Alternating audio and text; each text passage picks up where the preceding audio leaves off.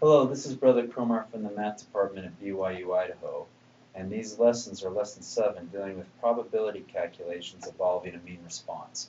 And here's the outline for these videos. First of all, what's in the red box. This is really Lesson 5, review finding area or probability within normal distributions. And then this next item here is review mean, standard deviation, and shape of a distribution of sample means. When the pair population is normally distributed. This here is Lesson 6. And then we'll do new material. We're finding area or probability within a distribution of sample means when the population data is normally distributed, or the population is normally distributed. Then we'll do the same thing, but now we'll be doing the mean, standard deviation, shape of a distribution of sample means when the pair population is not normally distributed, and then wrap it up with finding the area or probability within a distribution of sample means when the population data is not normally distributed. Okay, so first of all, here is the, going back to Lesson 5, if we had this problem, the length of a human pregnancy from conception to birth is normally distributed with a mean of 266 days and a standard deviation of 16 days. What is the probability of a pregnancy that lasts less than 260 days? So the first step is that we convert the value of 260 into a z-score. To do that, we take the 260, the value 260, minus the mean, which is 266, and divide it by the standard deviation, which is 16. If we solve for that, we get a z-score of negative 0.375. Then we take that negative 0.375, put it into the applet down below here, and then shade to the left because we're looking for the probability of being less than 260. Shade to the left, press enter, and we get the area, which is 0.3538. That represents, the 0.3538 represents the probability of getting a pregnancy that lasts less than 260 days. Okay, so the next thing is, let's go back to review Lesson 6, review the mean, standard deviation, shape of a distribution of sample means when the parent population is normally distributed. So for instance, with the length of human pregnancies from conception to birth, going back to the previous problem, it's normally distributed with a mean of 266 days and a standard deviation of 16 days. So suppose a random sample of 30 pregnancies was measured. What is the mean, standard deviation, and shape of the distribution of sample mean pregnancies based on a sample of 30?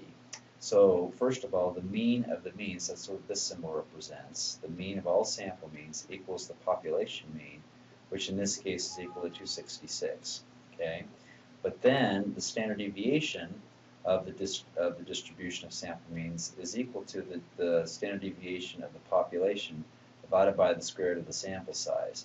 In this case, standard deviation, the population standard deviation is 16, divided by the square root of our sample size is 30, and when we solve for this, we get a standard deviation of 2.92.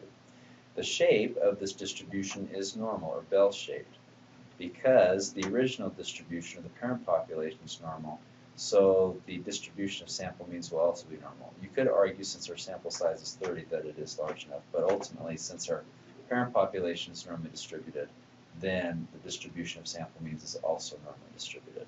Okay? So now, finding the area of probability within a distribution of sample means when the population data is normally distributed.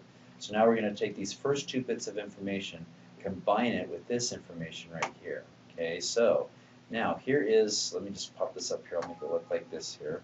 The length of human pregnancies from conception to birth is normally distributed with a mean of 266 days and a standard deviation of 16 days.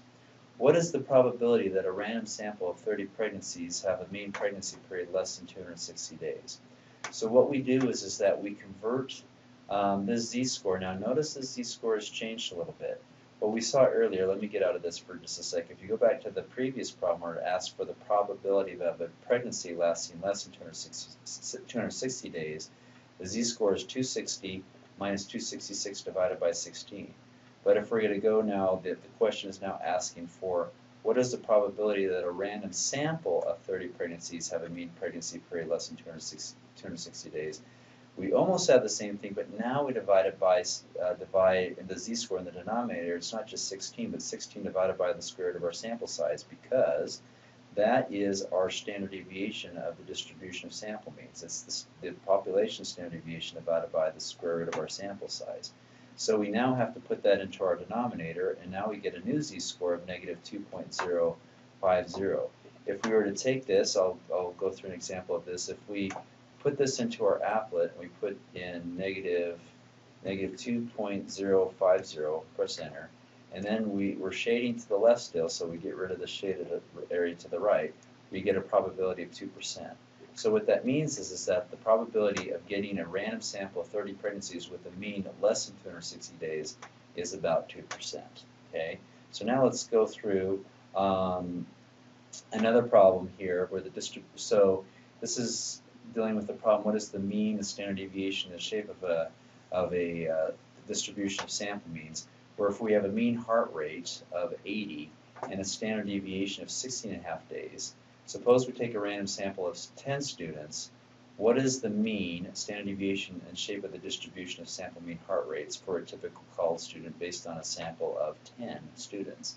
So the mean of the means, the mean of all sample means, is equal to the population mean, which is 80 beats per minute.